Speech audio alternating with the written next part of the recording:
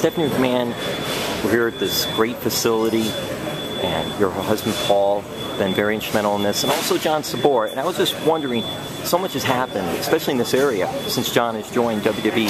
So what has it been like with John and his input and his efforts? John Sabor in our company, sorry Shawn Michaels, is known as Mr. WrestleMania. Because John Sabor has really been able to create this comprehensive package for WrestleMania, working with the sports visitation bureaus, the different local governments. He's really working with all of the different pieces to really bring it all together for WWE. And speaking of John Sabor,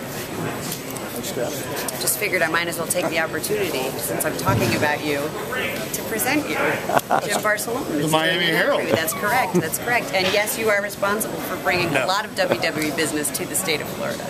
Vision, Paul and Stephanie. It's a teamwork. It's a teamwork, right? That's right, that's right. You did such an amazing job. I really We're in the middle of an interview, John. Well, Jim, you could say Stephanie that. That's a good Go quote. do your thing. I appreciate Yeah, it. go do your thing. John's been incredible, and he's an incredible asset to our team. This area, Orlando, and even Miami, because you had WrestleMania in Miami, it's such an international base. How important is the international base for WWE?